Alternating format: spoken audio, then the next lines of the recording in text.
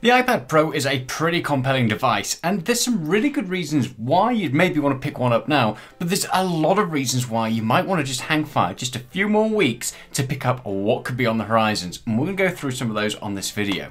Now, the first thing I'm going to say about any form of technology, and I say this time and time again, is buy what you need today. If you have a need to pick up a tablet that has something like the Apple Pencil, and you need to be able to do the note-taking and the drawing and the art side of things, and you want to go for that productivity tool, and you need it for your business or your workflow, then don't wait. There's always a time and a place to buy these things to get the most value for your money, but at the end of the day, if you have a need for it, then just go for it. If it's right for you today, it's going to be right for you in the next few months to a year or so. So, you know what, just take the plunge.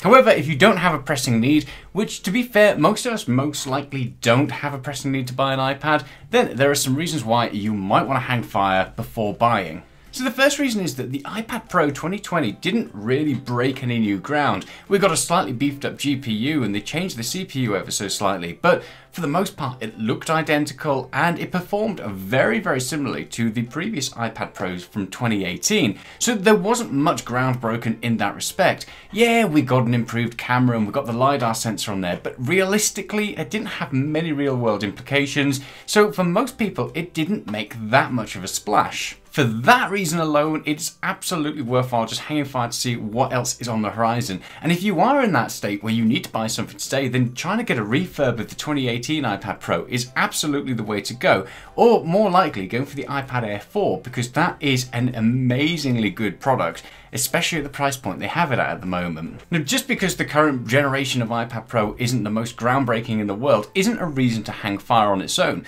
But with some of the things that are hopefully coming in terms of the chips and the processors for the next iPad Pro, that's definitely worthwhile hanging on for. Whatever they go for, if it's an A14X or an A14Z, things should look pretty damned interesting, and considering how good this current generation of A14 processors and then the M1 processors are in the current lineup of Apple Silicon Macs, we could be in for something that is especially tasty. Apple blew it out of the water with the M1 MacBooks, and I reckon they're going to do something very similar with the A14Z or X. They're going to be pushing that power envelope whilst keeping it a very productive, portable and battery efficient machine. And hopefully one of the things that we're going to start seeing is as those chips share the same architecture, we will start to see more Pro applications coming across onto the iPad Pro.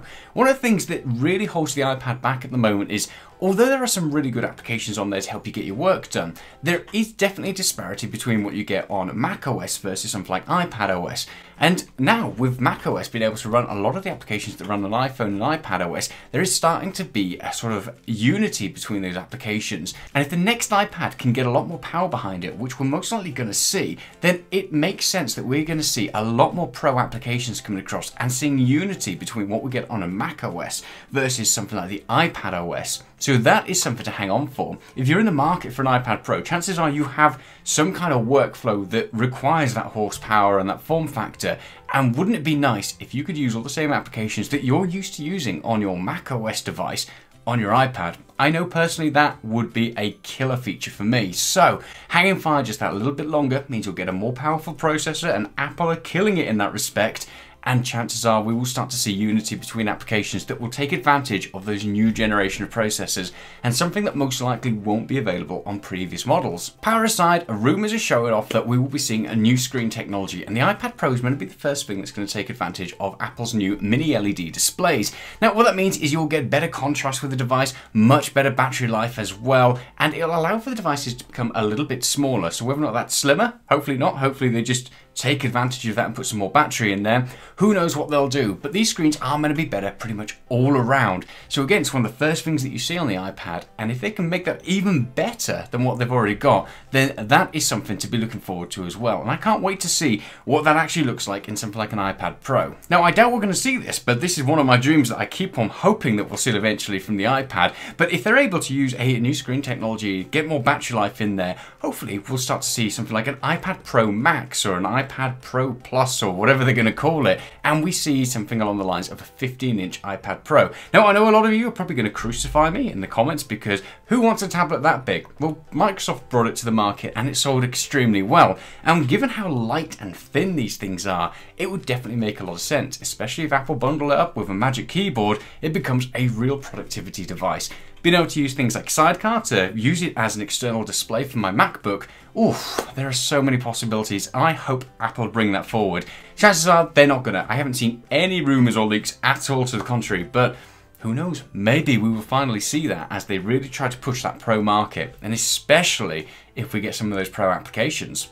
Here's wishing. And one of the final reasons that you want to wait for the 2021 iPad Pro is the inclusion of 5G. Now, this is only going to apply to some of you guys out there in the market. A lot of people just go for the Wi-Fi only model, but if you are a road warrior, you know, once this virus finally disappears, and you're somebody who likes to work out in the field and has a need for this sort of device, then 5G is going to be pretty much guaranteed to be included with the next iPad. Apple went full hog with the last iPhone, so I can't see them missing out on this time round. So I reckon that is definitely a guaranteed thing that will be on the iPad. Now, it's up for debate how good 5G is in your country and in your locale, but you ultimately want to future-proof your devices, and by having 5G in that, you're ultimately doing that. You're going to be able to take advantage of this next gen of wireless technology. So it's definitely something to be thinking about when making your buying decision. That's all well and good, and that's a few of the reasons why you should be hanging fire to see what comes out. And to be fair, we're not that far off. We're in February at the moment, and March is just around the corner. And Apple are rumoured to be having an announcement in some point in March. They did last year, and hopefully we will see it again. But there are a few reasons why you probably don't want to bother waiting for the iPad Pro 2021. We're going to go through those quickly as well, so take these into consideration. So one of the first reasons why you probably don't want to wait is if you're already a fan of this form factor. There are no real rumours that the form factor is going to change particularly much. It already has a good screen, it's already pretty powerful and can handle most things that you throw at it. And if you just want that thin, light and powerful form factor, the iPad Pro already delivers on all of those marks. So if it's a new form factor you're after, unfortunately, this year it's probably not going to be making an appearance. The next reason is that the iPad Pro 2018 is already a really reasonable price if you get it on Apple's refurb website. So there are some really good deals to be able to get on that already. I personally use the iPad Pro 2018 and it is an absolutely killer device. It still performs as well today as it did on the day that I got it, and it handles everything that I throw at it. So hopefully, as I've said, we will start to see some more Pro applications that take advantage of the new hardware that comes in the 2021 model. But we might not, and it might take a long time before those applications move across, and Apple might put it back through to previous generations. So who knows? At the end of the day, the 2018 already offers a killer price, and if you're in for that sort of budget, then you know what? It's worthwhile just buying one of those now whilst they're still available. And one of the final reasons why you probably don't want to bother waiting for the next iPad Pro is if you're actually using this as a productivity tool, so it's for your business, for your creativity, for your work, or anything like that, then the M1 Max are absolutely amazing. In terms of the price, they absolutely decimate the iPad Pro if you include all of the additional extras you're going to need to really take full advantage of the iPad Pro. I mean, you just need to look at the starting price of the iPad Pro and then throw in a Magic Keyboard and potentially an Apple Pencil, and already you're really going toe-to-toe with the pricing of a MacBook Air. And the MacBook Air offers amazing battery life, very good performance that blows the current lineup out of the water. So from a productivity perspective, actually the MacBooks offer a better value for money, and they can do so much more when it comes to Pro programs. Like we talked about, one of the things that I'm hoping for is that we will see some of those Pro applications come across to the iPad.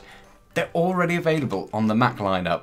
Now, if you are one of those people out there who absolutely needs it for note-taking, for drawing, for that touchscreen format, then you know what? For the price, you could probably pick up something like a MacBook Air and combine it with the entry-level iPad. That can be paired up with an Apple Pencil, and you can also use it as an external monitor for your MacBook. So pretty much for the same price as buying an iPad Pro fully spec'd out with the upgraded storage, and an Apple keyboard and an Apple Pencil, you could probably pick up something like an entry-level MacBook Air, combine it with an entry-level iPad, and get the Pencil as well, and it's going to be around about the same cost.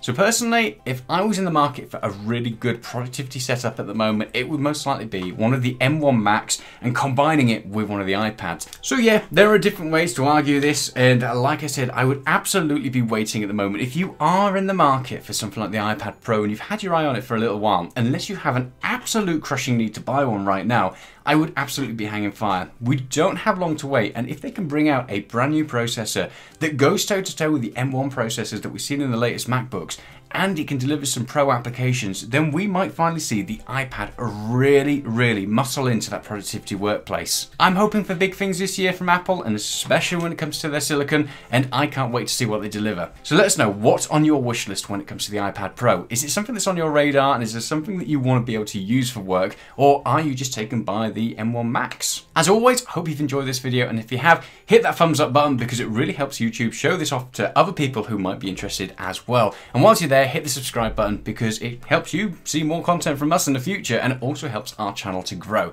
And in the meantime, throw your questions in the comments below, and we'll see you soon for some more awesome content. Bye!